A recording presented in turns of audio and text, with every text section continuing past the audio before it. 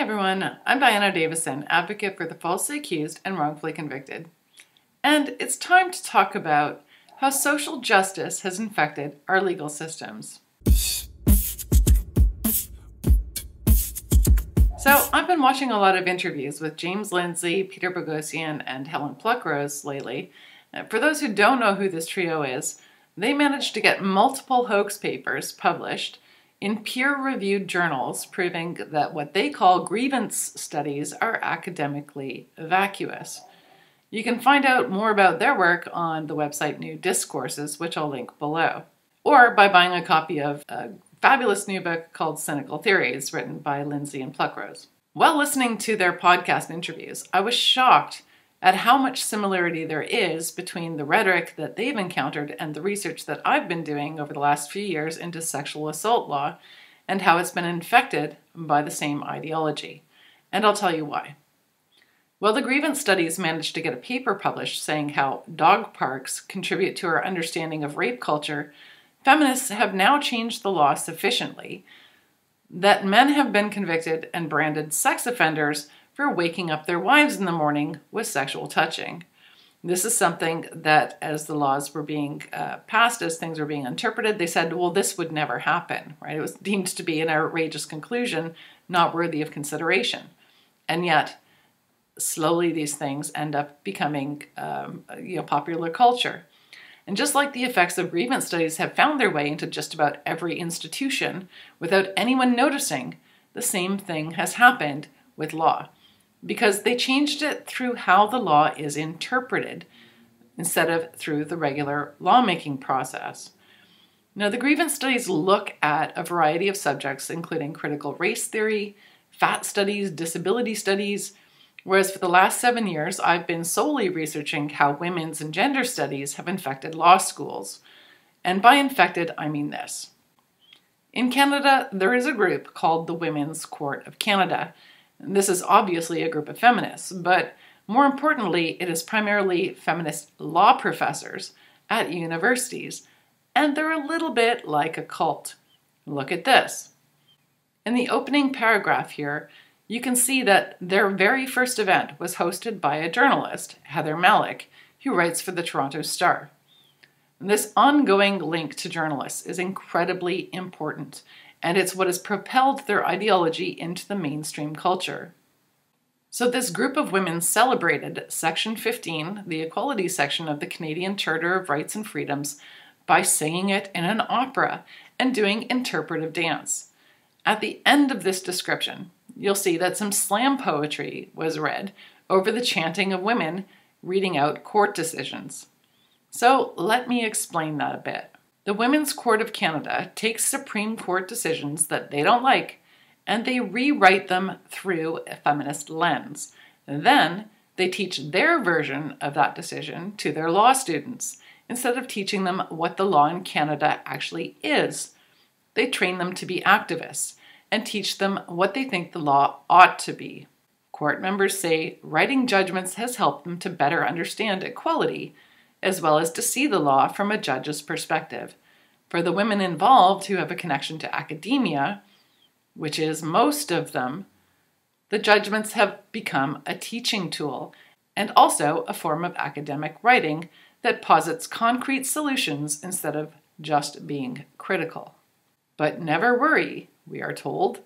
This is just an academic exercise dressed up as judgment, says Kazari Govinder, legal director of the West Coast Women's Legal Education and Action Fund, also known as LEAF. I've talked a lot about LEAF in other videos. That group intervenes in real court cases in the appellate courts using the critical theory developed by this network of academics, and has been the most successful intervener in Canada's Supreme Court. Just as is said at the end of this paragraph, this group is embodying critical thinking and are fully aware that this way of knowing is fuzzy at best. Well, these shadow judgments have no legal standing. They've been almost universally well received as an exercise that embodies democratic and critical thinking and moves forward the fuzzy notion of true equality. So this is where the grievance studies are so wonderfully helpful. From this article posted on the New Discourses website, please note that the first paragraph, about $10 billion a year, are going into these industries. These feminist academics and activists are heavily linked into that funding through all the different women's ministries and grant programs. When, through LEAF, they litigate as interveners in court, they additionally get access to government funding called the Court Challenges Program. The first thing they mention in the article is discourse manipulation. The list of terms that the DIE, that's diversity, inclusion, and equity industry, has manipulated into a specialist meaning that is quite different than the meanings it knows people will assume of them is now quite substantial and familiar. They give the example, racism means systemic racism, which doesn't even require a single racist person or intention. Now, in legal activism, you have to understand whenever they use the word equality, they're talking about a thing called substantive equality, not formal equality. And substantive equality is 100% equality of outcome, not equality of opportunity.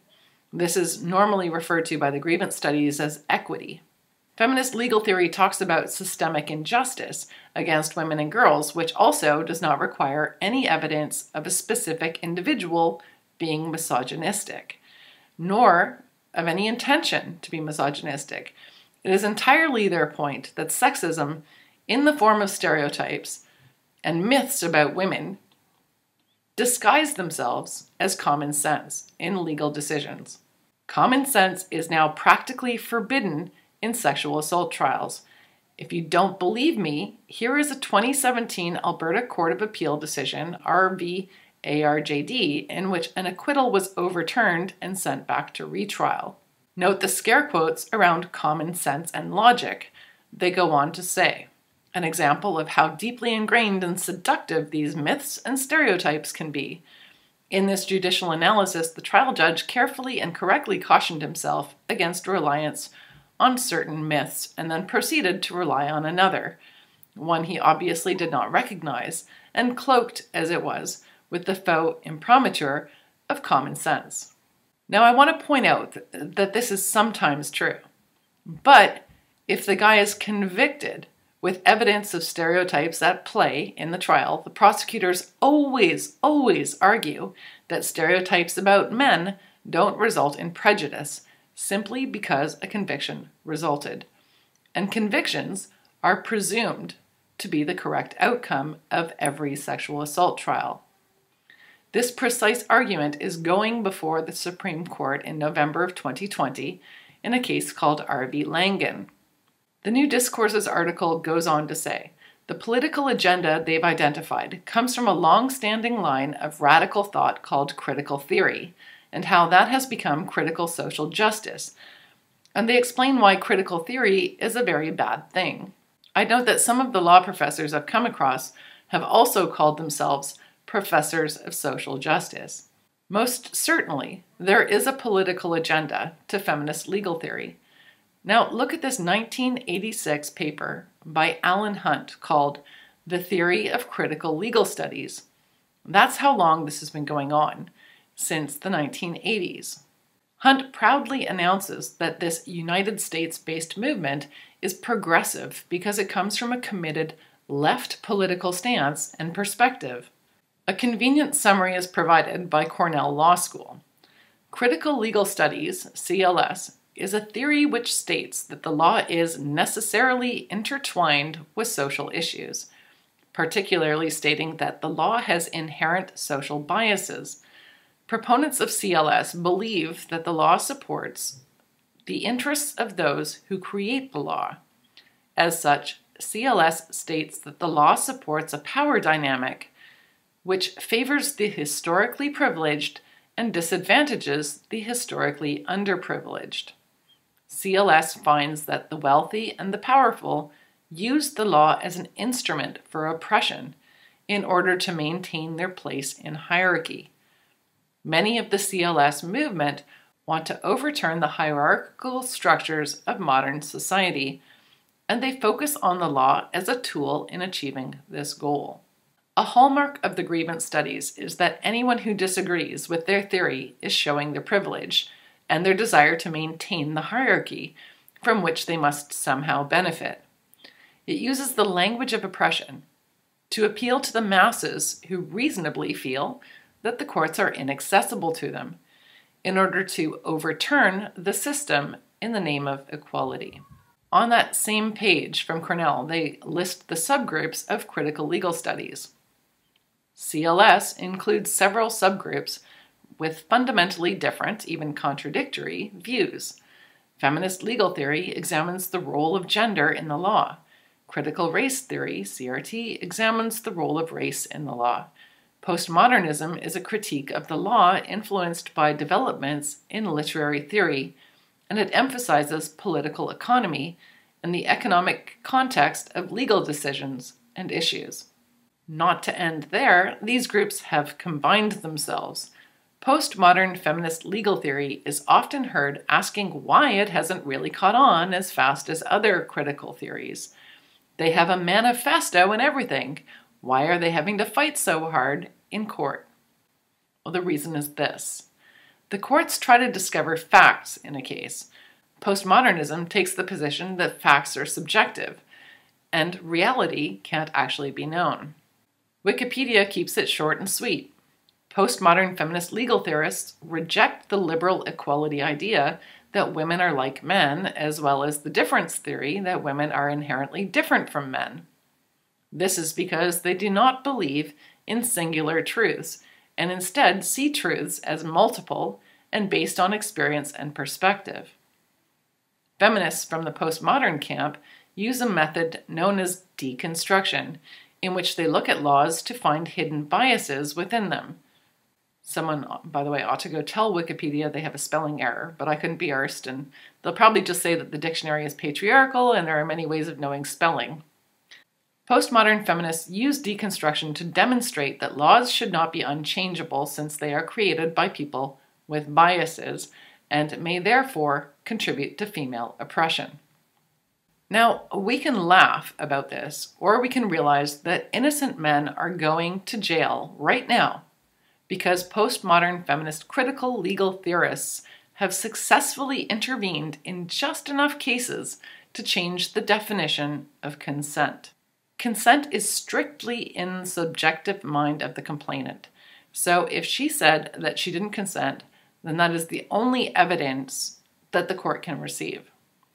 Since she's also not required to show she doesn't consent, meaning she doesn't have to actually say no, she doesn't have to do anything to try and reject the person in order to establish non-consent.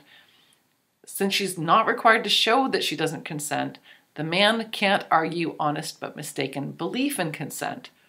As such, the burden of proof is on the accused to prove that she is lying when she says she did not consent subjectively. Quite clearly, sexual assault is now a reverse onus offense, and anyone who pretends differently is fooling themselves and/or the public. Only a few judges have stood their ground and said that they are still permitted to assess the credibility of a complainant's claim of non-consent. And it gets worse. Any evidence the judge weighs that makes him doubt the credibility of the complainant is now being called a rape myth. So the burden of proof is on the accused, and most of their evidence is blocked in court under the expanded rape shield laws. Any person accused of sexual assault who doesn't testify is almost guaranteed to be convicted because the complainant's testimony will be deemed unchallenged once all the supposed rape myths are disposed of. One of these alleged myths is that women lie about rape. So why are feminists still saying, given all of these factors going into trial for anybody accused of sexual assault, why are feminists still saying that women shouldn't trust the legal system and pushing for more constraints on the accused in the trial process? Like all grievance studies, they can never be satisfied because their entire existence is based on claiming oppression. So they must always insist that there is a systemic bias until they've completely deconstructed the entire legal system. But in law, these groups, these ideological, grievance groups and critical thinking groups are much better at hiding their insanity. That said, crazy can't always hide. I'll leave you with Allard School of Law's professor, Janine Benedet, explaining why men should not even be allowed to argue that they had consent when they're accused of sexual assault. We need to take a step back and recognize that claims of consent in sexual assault cases, which are seen as just a routine part of a sexual assault trial, are actually themselves really quite exceptional claims. When an accused argues that the complainant consented, he is saying that the complainant had consensual sexual activity and then turned around and cried rape to the police and everyone else and is now lying under oath in court. That's what it means to argue consent. And we treat this claim as routine, but in fact it calls very deeply on a sexist rape myth that false complaints are commonplace and put men at risk of wrongful conviction, despite the fact that the evidence does not bear that out at all. And we created a whole system of legal rules and definitions that were based on that myth. We might have dismantled them formally, but the attitudes remain. And so what I would like is for the claim of consent to be viewed as exceptional. Yes, it's open to the accused to argue that in this particular case, the myth is in fact reality, and this woman did bring a false complaint of sexual assault and is lying under oath. But that claim needs to be viewed by the criminal justice system with skepticism, right, as something that doesn't happen all the time and deserves to be treated as such.